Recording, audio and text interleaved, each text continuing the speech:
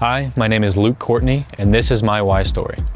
My parents put me into youth sports at the Y. I started playing soccer here when I was maybe 3 or 4 years old. Playing soccer here is where I kind of fell in love with playing, and I made a lot of lifelong friends, and my coaches were really great, and it really started me off really well for playing when I got older too. Starting playing soccer at the Y for me really helped me explore an outlet for my stress, being able to have fun with my friends. And growing older, it really helped me just being able to focus on one thing for just a short 90 minutes at a time, not having to worry about anything else during school, stress, friends, social life, and all that. One of my favorite coaches here at the Y was Coach Jenna.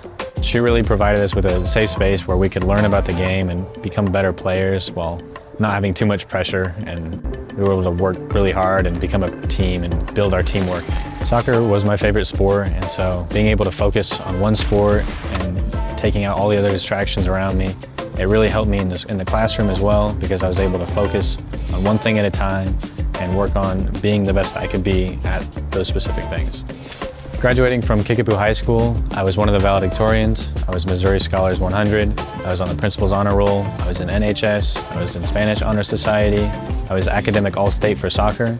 And I feel like soccer really helped me because it put me into a competitive mindset, and it really made me want to be the best that I could be in school as well as on the field.